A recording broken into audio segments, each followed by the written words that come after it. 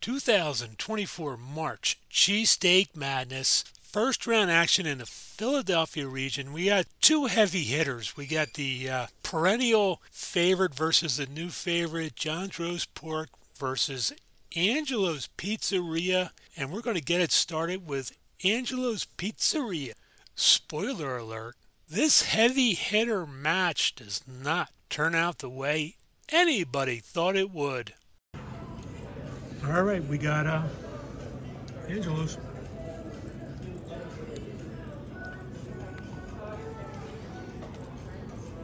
Angelo. Yes, indeed. Yeah. You know what? I took the first bite. Listen, I got to point something out. So, I don't know. Sat on the grill. I guess they burnt that.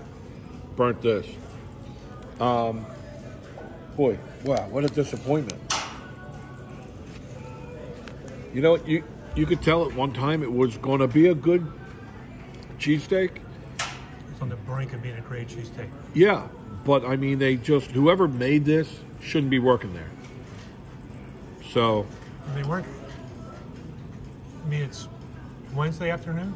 Yeah. They weren't swamped. 20 minutes. Not swamped, not busy, not. Oh. John's Roast Pork, South Philly. I think I'm one of the few people that doesn't have John's Roast Pork in their top 5 favorite cheesesteaks. Amigo Dan loves them, but he also likes the Cowboys. Oops! And hang in there. The big finish, the big spoiler alert, the big twist, it's coming soon.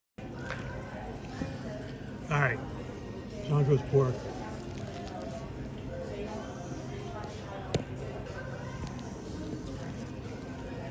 Canned mushrooms on top. I have a tough time with that. They're John's Roast Pork. You're a James Beard Smith, the James Beard Award winner. Saute a mushroom, would you? I'm getting the sense that there's something that you don't like about the mushrooms.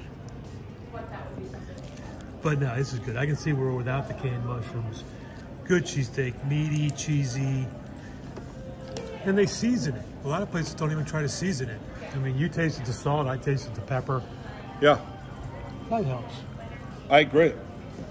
You can cut the tension with a knife. First round, our Cheesesteak Madness. Guest judge, Bill Belichick. Amigo Dan. Hello. Went to Brewworks. Yeah. Talk to us. Angelo's Pizzeria versus John's Roast Pork. Okay. John's Roast Pork, you know, usually always like. It was good, except that a little bit too salty for me on this one.